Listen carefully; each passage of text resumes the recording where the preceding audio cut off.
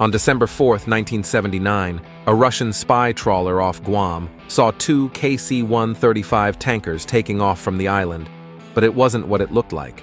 In reality, those were two B-52 bombers that successfully avoided the trawler by using KC-135 frequencies as they were on a secret mission to the Persian Gulf. Actually, the 7th Fleet was being shadowed by the Soviet naval fleet and Tu-95 bombers there. The Tu-95s taking off from Afghanistan were shadowing the U.S. aircraft carriers, so some response was needed.